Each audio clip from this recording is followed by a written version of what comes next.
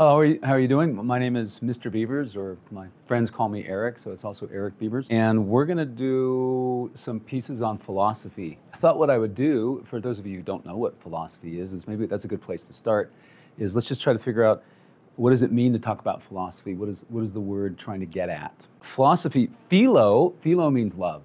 So you could have a philanthropist, and a philanthropist is somebody who gives lots of charity.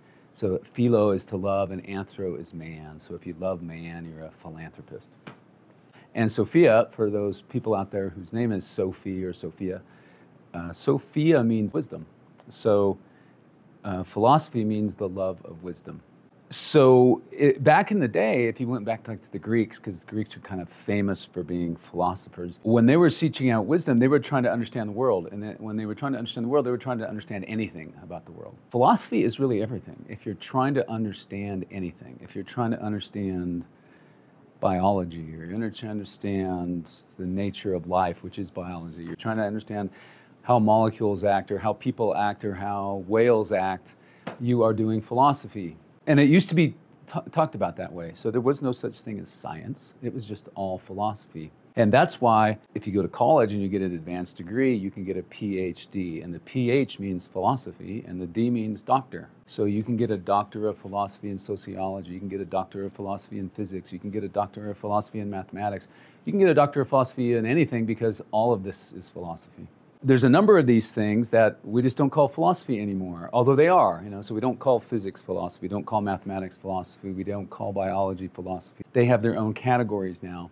And that's because we got better at asking those kinds of questions. So everything else, all the questions we're not very good at asking remain in philosophy. And those are questions like, why am I alive? Or what am I supposed to do with my life? Or what does it mean to be happy? Or what does it mean to love? Or how does one live a life that's worth living? Or what's the right thing to do? Or what is the nature of evil? And what is anger? What causes us to be depressed or sad? These are all questions that stay in the area of philosophy. So we're going to be playing with these ideas, and a lot of it is just going to be about what's the best way to live. What have some of the great minds told us about how one should live a life? So I just want to leave with a few quotes. There's a famous philosopher's name is René Descartes. He said, if you would be a real seeker after truth, it is necessary that at least once in your life you doubt all, as far as possible, all things. So we'll do a little bit of that. Socrates said, an unexamined life is not worth living. So we'll examine life. And Confucius once said, each of us has two lives, and the second one begins when we realize we only have one. So we're going to play a little bit with how could one live a better life. Welcome back to a brief introduction to philosophy. These segments are only going to be about a minute and a half long, so I just wanted to make sure something was pretty clear. Like I said last week, philosophy means the love of wisdom, and wisdom isn't the kind of thing you can acquire in a minute or a minute and a half. So myself and the people shooting this, I think, would want to make everybody understand that we're going to introduce ideas to you, but these are mostly so you can be exposed to them and hopefully follow up on them and learn a lot about what it means to be a human being, what kind of life one should live, why your problems are your problems, how to be happy, that kind of thing. So I can introduce what's going to happen next week, I just want people to know that there are really these three famous philosophers that come from Greece, and we're going to be talking about them next week. And you probably know their names, so I'm just going to make sure you guys understand it. There's Socrates. I hope you can see that here. Socrates is a well-known philosopher, and he was a teacher of Plato. And perhaps you have heard of Plato. So he was a teacher of Plato. And then Plato was the teacher of the third famous philosopher, which is Aristotle. And so what we're going to do next week is we're going to start talking about some very important things that Aristotle had to say that might help you live a better life. Thank you.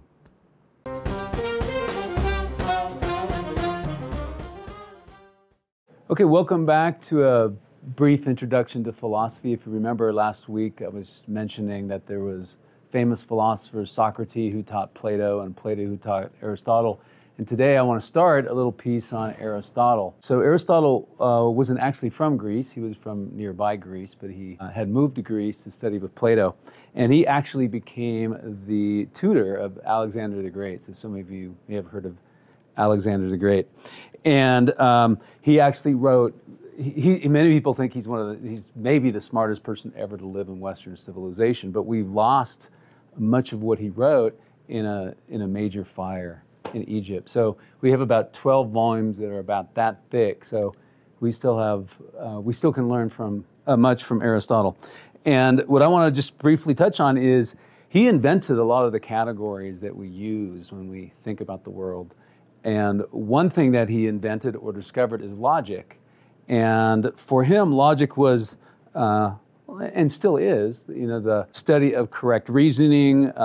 Another way to think of that is logic is learning what it means to think clearly. So what I want to just touch on here is, he said we have to recognize that when we think, we're clearly thinking with our minds, but what our minds are using are words. So he said, you have to recognize that you can't think clearly unless you know what the words you're thinking with mean. So just really quickly, we play within our class that a lot of people will say, I believe in God or I don't believe in God. And then I'll ask, well, what do you mean by the word God? And clearly, you can't be thinking clearly if you don't know what that word God means. So we'll play a little bit with this later, but thanks for your time today.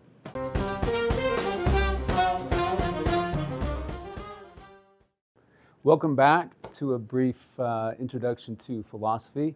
Last week we were talking about Aristotle and logic, and if you want to think clearly, you have to define the words you think with.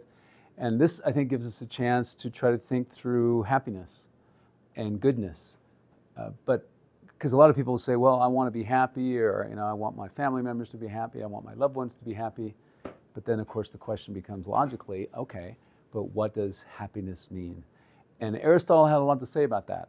And he had a lot to say about what it means to be happy and what it means to live a good life. But of course, then you have to define, what does happiness mean and what does good mean?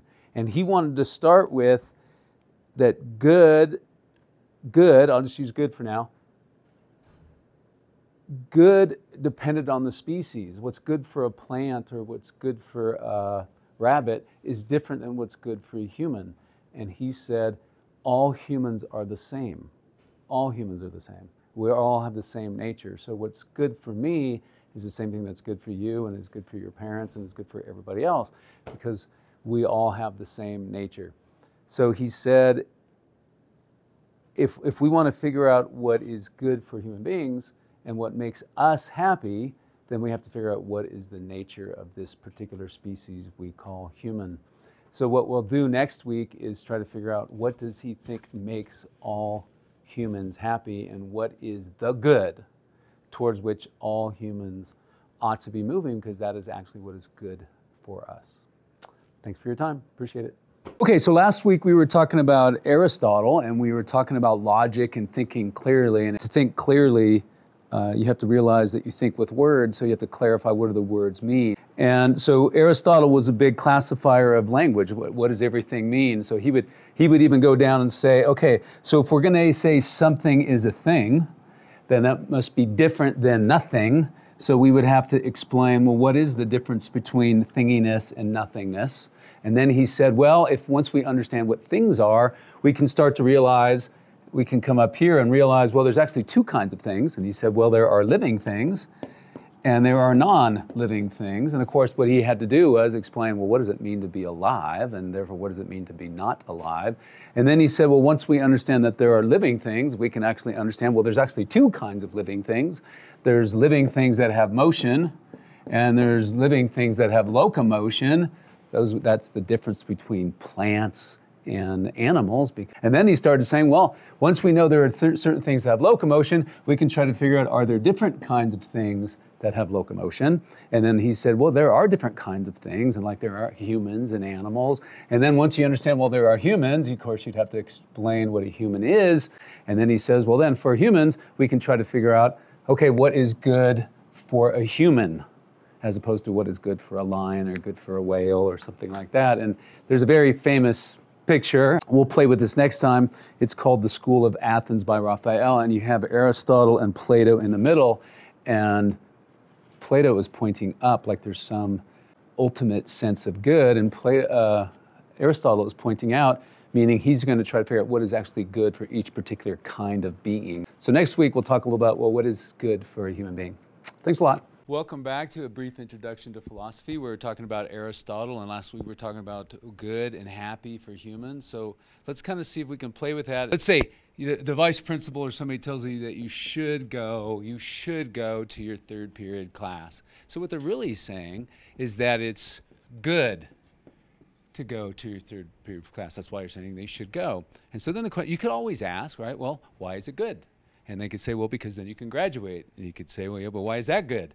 And they say, well, because then you can get a job. And if this keeps going on indefinitely, this infinite regression thing, you'll actually see that it's really nonsense. So if you're going to say something's good, then that good must be good because it actually helps you get to something that's good in and of itself. Now, we'll play with that a little bit more next week, but if you want to kind of see what that looks like, is I have this thermos in front of me, and if you're playing the warm-hot game and somebody said you're getting warmer, if I was trying to get to the thermos, warmer would make sense, and if I was moving away from it, colder would make sense.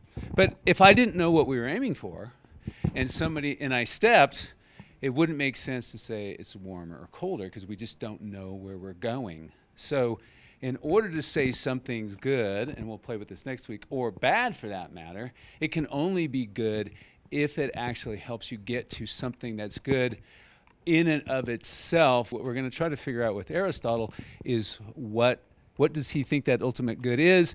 It has a lot to do with happiness. We'll play with that next week. Thanks a lot. Welcome back to a brief introduction to philosophy. And if you remember last week, we were talking about Aristotle and the logic of how if somebody says you should do something, they're really saying it's good to do something. And then, of course, if it's good to do that, and it's good to just do that, and there's no ultimate good to which everything is reaching, then it would just be illogical. And of course, then the question is what would that capital G good look like? What would it mean to have something that is the ultimate good? Now, we'll have to play with this more, but he says it's something like, although it's not quite this, it's something like happiness. And for today, just see if you can follow this. If somebody says you should go to class, the question why makes sense. And if they say, well, because then you can graduate, you question, yeah, but why is that good makes sense. But if ultimately they say, well, because then you'll be happy, your question of, yeah, but why should I be happy doesn't seem to make any sense. Because the reason you would want to be happy is because then you'll be happy. So happiness seems to have the kind of quality of some ultimate thing to which all goods are leading us. Now, we'll play with this some more next week, but for Aristotle, happiness is the answer, but it's not the kind of happiness we think happiness is. So next week, we'll play with for Aristotle, what is happiness, or what is the ultimate goal to which all goods are leading us. Thanks a lot. See you next week. Welcome back again to a brief history of philosophy. And last time we were talking about how this ultimate good, this capital G good to which all other goods should be heading could be something like happiness, because again, asking why would I want to be happy or why should I be happy doesn't really tend to make sense. But what a lot of people don't understand is for Aristotle, happiness wasn't the kind of happiness that we think of it as. It wasn't this feeling thing. So like I often say in class, when we talk about happiness, we're often talking about, you'll be happy, and then next day you might not be as happy, and you kind of go that up and down thing. And for Aristotle, happiness isn't like that. Happiness is this flat line thing. Because what he means by happiness is he means something more like excellence or flourishing. So the real question for him is, if our ultimate goal is excellence or our ultimate goal is flourishing, the question is, excellent at what? And what does flourishing look like? So what next time we're going to do is we're going to talk a little bit how to start thinking through what kind of excellence is one looking for if they really want to be what he considers happy. So we'll talk then. Until then, thank you. Welcome back to a brief history of philosophy, or a brief introduction to philosophy. Last time we were talking about how what Aristotle really thinks the capital G good is, the thing that we're all aiming for, or all goods are aiming for, is excellence or flourishing. And so we were talking about, okay, well, excellent at what? And for him, it's being excellent at what you actually are, or being excellent at being a human being. So those of you who had my class know that I like cheetahs a lot. So I often use the cheetah example, and Aristotle would say something like, what a cheetah really wants, what they really want, would really make them happy, is to be excellent at being a cheetah. And a cheetah is not supposed to try to be a whale, and a whale is not supposed to try to be a cheetah. So all species are trying to be excellent at what they actually are. And that's what human beings are trying to do. He says what really makes you happy, which again is a flat line happy, is to be excellent at being a human being. And for him, the difference between human beings and other creatures is that we're conscious. We know we're here. We can think, this is me. So we have self-awareness. And for self-awareness beings, they actually face 12 different situations. And if you become excellent at facing those 12 different situations, you'll be excellent at being exactly what you are, and then you'll be happy. So next time we'll start talking about what are those 12 different situations we face as humans, and how might one become excellent at that. So until then, thanks for your time. Welcome back to an introduction to philosophy. So last time we were here, we were talking about how Aristotle thought that our happiness meant really to flourish or to be excellent, and what we realized, or what I indicated, was that what he meant was to be excellent at being human. And then I said, well, to be excellent at being human is to be excellent at being a conscious being, a being that understands you're alive. So what he said was, we really only in our lives face 12 situations because we're conscious. And if we become great at those 12 situations, we'll become great at being human. So just as an introduction to that today, so what he thinks is there's these certain things that we face. There's 12 different ones. I only put up 4. And then he can show us how to be great at these things. So I'll just give you a sense of this. He says, one thing you face because you're a conscious being is the fact that you know you're going to die, and you know you could get hurt. So we face fear. And you also face situations where anger comes into play. So to be good at dealing with fear, to be good at dealing with anger, to be good at dealing with giving. So we're always faced with questions about what should we give? Should we give our time? Should we give our commitment? Should we give our attention? Should we give our money?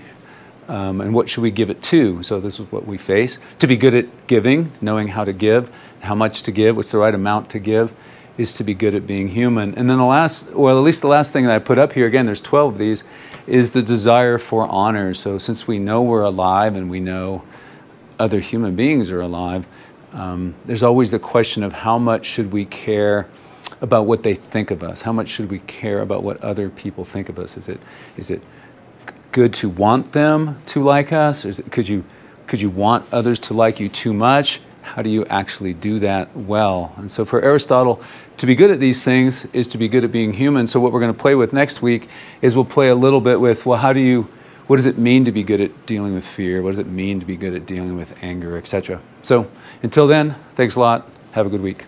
Welcome back to a brief introduction to philosophy. If you remember, we were talking about Aristotle and what does it look like to be happy. And for him, in order to be happy, you have to be good at being human. And he said to be human is to be conscious, and therefore, because we're conscious, we face 12 different situations in our lives. So today I just want to talk a little about fear. He said one thing we face because we know we're alive, we also know that we're going to die. Therefore, we also know there is danger. So we face fear. And for him, to be good at facing fear is to have courage. Now, what that means is to handle fear correctly, is to have courage. So for him, a virtuous person, or only a person who's good at being human, actually knows what courage is. So what often happens is somebody will have what somebody might think is too much courage. And he would say, well, there's no such thing as too much courage. That's like saying there's too much goodness. There's no such thing. So if one has too much courage, they're actually not courageous, and quite often what they are is they're afraid to look cowardly, and so they go above and beyond. And then some people, kind of everybody knows this term, they don't have enough courage, and they're cowards. So for him, in order to be happy, and again, it's a kind of a flat line contentment, one has to learn how to face fear correctly, and to do that is to have courage, and if you are, you're on your way to being virtuous. Thank you, and I'll see you next time. Welcome back to a brief history of philosophy, and if you remember, we were talking about Aristotle and how one can be happy and be good at being human. And another situation we face is the act of giving, and the question for human beings, because we're conscious, is often, how much do I give? How much time do I give to somebody else? How much gifting do I give to somebody else? How much money do I give to somebody else? What should giving look like? And what he would say is a person who is good at being human knows what giving looks like. And I often say in my class, because this can be often tough, is that here's what happens when we give is sometimes we give too much, but actually when we give too much, it's not actually giving. So if Maya is a teacher, if I'm giving somebody too much help, what I'm actually doing is not helping them, and it actually becomes now an act of not giving. So for Aristotle, one has to learn how to give, and we often talk in my classes that, okay, so you see a homeless person and they want your money, and they would ask for some money, and if you give them money, is that an act of giving? Or is that actually an act of taking, because you're taking away their ability to do it on their own? Now, I don't have the answer to this, but a virtuous person would know, because they know how to give. So that's a little bit on the background of giving. Again, if you want to learn to be happy, you got to learn what giving should look like. Thank you, and see you next time. Welcome back to a brief history of philosophy. We're just again talking about Aristotle, and I think this is going to be our last time. And I just want to talk a little bit about another challenge that human beings face, another aspect of our lives, is anger. And for Aristotle, anger is there for a good reason, because there are boundaries being crossed, or there's some type of injustice happening. So he doesn't think anger is a bad thing or a good thing. It's a question of when are you angry and how are you angry. So for him, good temper, the virtue is good temper, one knows when to be angry and knows how to be angry.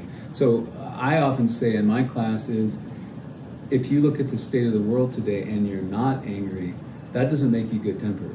That makes you at some level bad tempered, because you ought to be angry, because there's lots of injustices in the world. So he thinks some people are too angry because they're angry at the wrong things, so they don't know how to express the anger, and some people are not angry enough. And again, he does not think you're good tempered if you're not angry enough, because there are some things you ought to be angry about. So I think that finishes our time. I hope you've got a couple ideas, and I would definitely recommend go out and read Aristotle, and go out and read the Stoics who say some of these ideas. You might learn a little bit about yourself, and it might help you to be happy in your later years. So thanks for your time. Appreciate it.